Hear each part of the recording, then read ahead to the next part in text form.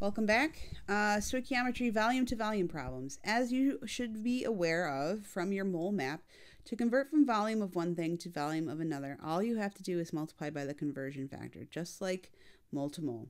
So as long as you have a given quantity and you have a balanced chemical reaction, you're able to do these questions. What volume of hydrogen is necessary to react with 5 liters of nitrogen?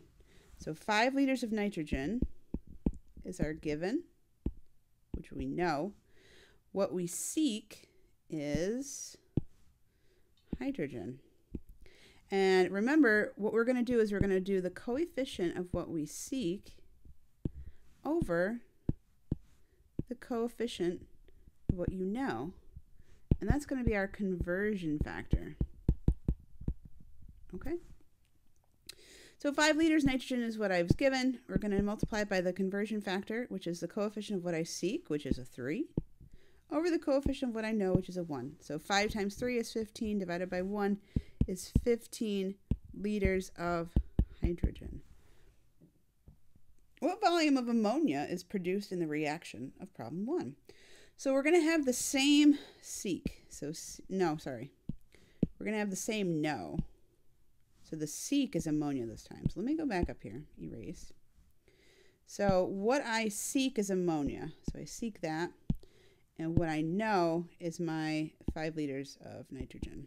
So again, 5 liters of nitrogen. And so my coefficient of that is 1. What I seek this time is ammonia, so that's a 2. So 5 times 2 is 10, divided by 1 is 10 liters of ammonia. All right. This is called a combustion reaction. If 20 liters of oxygen are consumed in the above reaction, how many liters of carbon dioxide are produced? So I am looking for carbon dioxide. So this is what I seek. So that's going to be what's important. What do I know? I know 20 liters of oxygen. This is my know. And remember, I see oxygen is in a whole bunch of different compounds, but I want just elemental oxygen sitting all by itself. 20 liters of oxygen. And the coefficient of oxygen is a 5. Okay? So 20 times 3, hold on a second.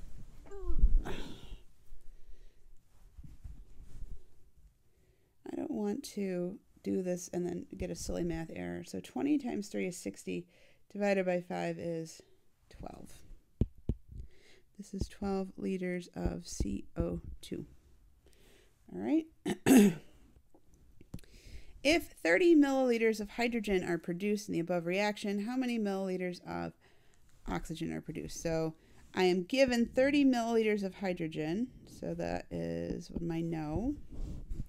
So 30 milliliters hydrogen. And seek over know, that coefficient is a 2.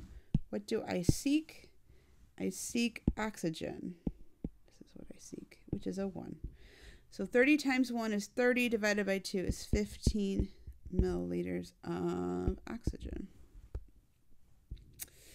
All right, last one. How many liters of carbon dioxide, so carbon dioxide is what I seek, are produced if 75 liters of carbon monoxide are burned? So I seek the 2. What do I know? I know carbon monoxide. So 75 liters carbon. So take a look. 75 times 2 divided by 2, that's the same. It's multiplying by 1. So my first answer is 75 liters of carbon dioxide. Now the second one is talking about oxygen. So I'll change to a green here. This is my new seek. So this is a 1 over my know is the same. So that's a 2. Start with 75 liters of carbon monoxide. So 75 times 1 is 75, divided by 2 is 37.5. Whoops. Hold on. Whoops.